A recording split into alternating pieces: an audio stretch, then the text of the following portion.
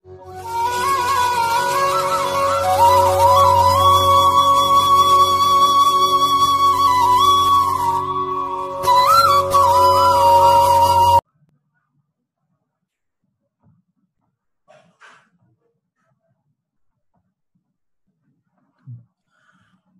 friends, so in last lecture we have started with super mesh. I have given you the introduction of super mesh, then super mesh is formed.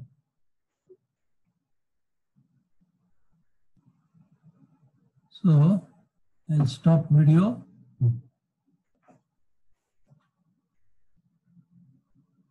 So when super mesh is formed, whenever the particular mesh is having a current source, but the current source is common between two meshes. Okay, so that is our type 4. In type 2 also, type 2 problem, current source is present. In type 1 problem, only voltage source and resistances are present. In type 2, along with voltage source and resistance, current source is present. But in type 2, the current sources are at the outer part of the loop or outer part of the mesh. That means it is not common between any two meshes. In type 3, we have seen all the dependent current source or voltage sources are also included in the circuit, in the mesh. Okay. And the fourth type is this: whenever current source is present, but it is not at the outer loop, but it is common between the two meshes. So this forms a super mesh. So for such super mesh, how to deal with super meshes? So we have to solve. One will get a current equation from this. That is I2 minus I1 will be the direction of this current. So I2 minus I1 will become 6 ampere. Will be one equation for this. So from current equation, we can write one equation. And for another equation, we'll get it from the KVL of super mesh. So you exclude this portion, current source you exclude, and excluding this current source, whatever remaining part is there, that is the external part or outer side of the super mesh. So for this outer side of super mesh, you have to apply KVL.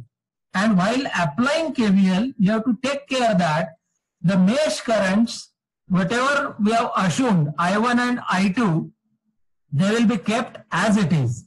So for this 6 ohm, this I1 will operate. For this 10 and 4 ohms, this I2 will operate in this fashion. Okay? And the current equations and voltage equation are I2 minus I1 is equal to 6 is the current equation.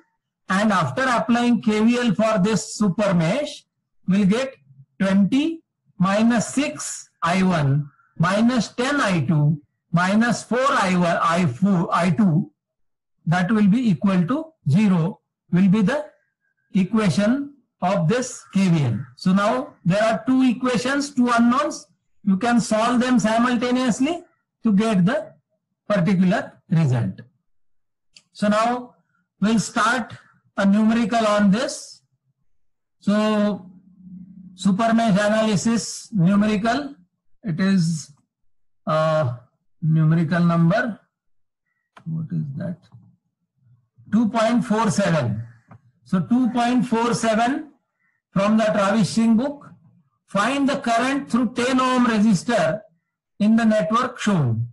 So we want to find current through this 10 ohm resistance. So as we can find, there are three meshes: mesh 1, mesh 2 and mesh 3. Now there is a current source and which is common between mesh 2 and 3. So this is an example of super mesh. So we have one equation So the procedure is same. Again, first find out how many meshes are there. For every mesh, we'll assume clockwise current as a positive current. So we have assumed I1, I2 and I3. These are the three currents flowing in three meshes. Now for mesh 1, there is no problem. You can apply directly KVL for this and you can get the equation for this loop or mesh. For mesh 2 and 3, since a current source is common between these two, it forms a super mesh. So one equation, we can get it from this loop, which is the current loop, you can say. So from this, we can write one equation, that is I3 minus I2 is equal to 4. And for the remaining part of super mesh, that is the outer loop of super mesh, which I have highlighted with this red circle. So you can apply KVL for this mesh and you will get the third equation. So you have got one equation from mesh 1, one equation from this current equation, current loop, and third equation from this super mesh. So three equations, three unknowns. You can solve them to find I1, I2 and I3.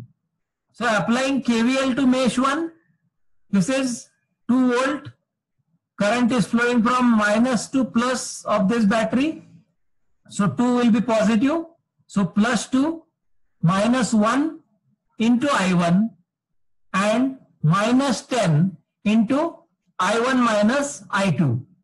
Since two currents are flowing in this 10 ohm resistance, I1 and I2, and they are in opposite direction. So we'll take it as I1 minus I2 or I2 minus I1. But here we are dealing with the first mesh. So the dominating current is I1. So for this mesh equation, the current flowing through this 10 ohm resistance will be I1 minus I2. So 10 minus 10 into I1 minus I2 equal to 0 will be the KVL equation for this particular mesh. Now simplify. That means club all the terms of I1 together, club all the terms of I2 together and constant terms on another side. So it will be 11 I1 minus 10 I2 equal to 2. Let us say this is equation number 1. Now second equation, you will get it from this blue circle, that is the current loop.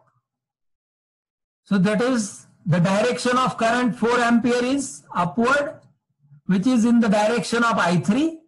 So the current flowing through this current source will be I3 minus I2. So I3 minus I2 is the current flowing through this. So I3 minus I2 will be equal to 4. This is second equation. And third equation you can get it from applying KVL to the super mesh. So you can start with any point. You can start from this 10 ohm. So minus 10 into I2 minus I1 is the current flowing through this 10 ohm because we are writing equation for second loop. So dominant current is I2. So I2 minus I1 is the current flowing through this 10 ohm resistance. So the first term will be minus 10 into I2 minus I1. Now through this 5 ohm resistance, minus 5 into I2. Then for this 15 ohm, it is minus 15 into I3 equal to 0. So this is the third equation. Again simplify it. Club all the terms of I1 together. Club all the terms of I2 together. Club all the terms of I3 together. And constants on another side. So we'll get 10 I1 minus 15 I2 minus 15 I3 equal to 0. Let us say this is equation number 3. So you can solve now equation 1, 2 and 3 to get the values of I1, I2 and I3. So I1 is coming as minus 2.35 I2 is coming as minus 2.78 and I3 is coming as 1.22 ampere. Now in our question, it is asked to find current through 10 ohm resistance. So this is 10 ohm resistance. So through 10 ohm resistance, two currents are flowing, I1 and I2, exactly in opposite direction. So the net current flowing through this 10 ohm resistance is I1 minus I2. As I1 value is higher, I2 is lower. I have taken it as I1 minus I2 and it is coming out as 0.43 ampere. That is 430 milliamperes. Now let us simulate the same circuit. So I have simulated this. I have given this link for you. So short link. So you can put this http://pin_url.com and this number. So if you will put this in your browser, you will get this same circuit which I have already implemented. Now the same circuit I have implemented: 2 volt 1 ohm resistance, 2 volt 1 ohm resistance, 5 ohm resistance, 10 ohm resistance, 4 ampere current source and 15 ohm resistance. And I want to measure three currents, I1, I2 and I3. So I have put here one ammeter, here another ammeter and here third ammeter.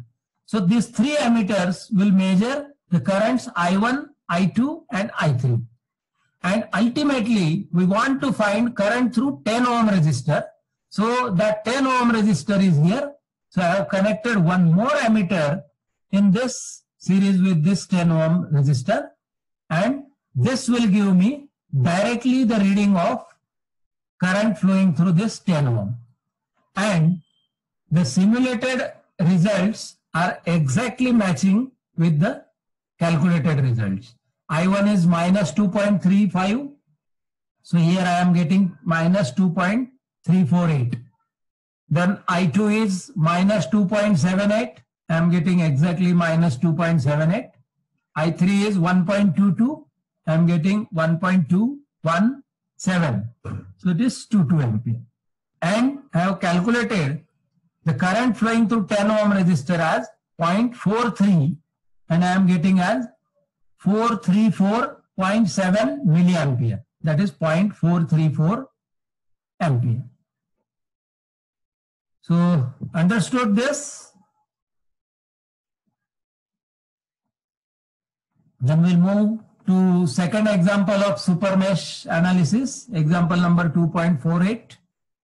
Find the current in 3 ohm resistor of this network. So these are the three meshes, mesh 1, mesh 2 and mesh 3. We can find that a current is common, current source is common between this mesh 1 and 3. So as the current source is common between these two meshes, it is a problem of super mesh. So for this super mesh, we can write three equations, three unknowns are there.